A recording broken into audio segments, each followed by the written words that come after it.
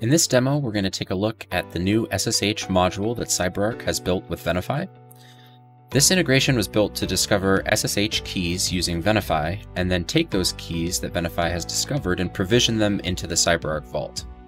From there, users can monitor SSH sessions or use the AIM retrieval capability for those keys that are in the vault. This discovery module was built on top of the skim capability.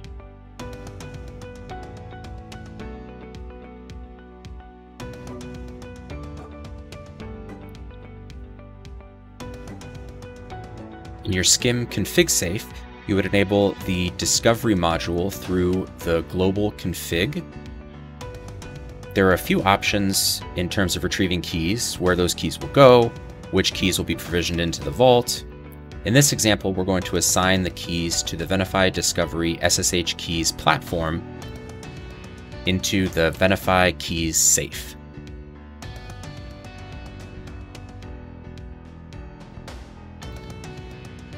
So once that's been configured, if we go and take a look at the logs, we can see that the discovery job is running, and the results returned from Venafi will be parsed through in the discovery module and identified. We do see the sensitive material in the logs for this example, but it's really just for the purposes of this demo and won't be present in a live production environment. So you'll see that these keys are being identified and provisioned into the CyberArk Vault. And now we'll take a look at the Venafi platform, specifically the newly discovered keys in the CyberArk folder that was defined in that discovery config file earlier.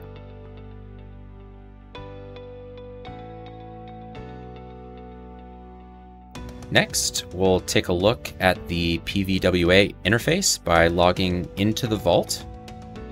And browsing to the newly added section, we can see that the discovered keys now populate this list.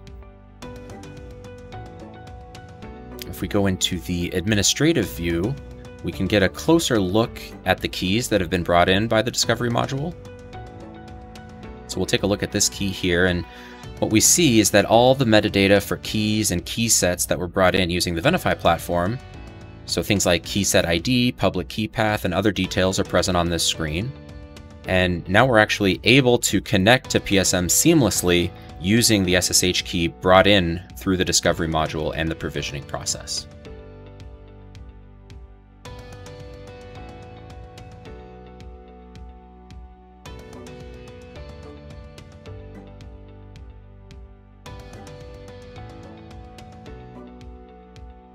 And that concludes the demo. I would like to thank everybody for watching, and if you have any questions at all about this integration, please feel free to reach out to either Venafi or CyberArk directly.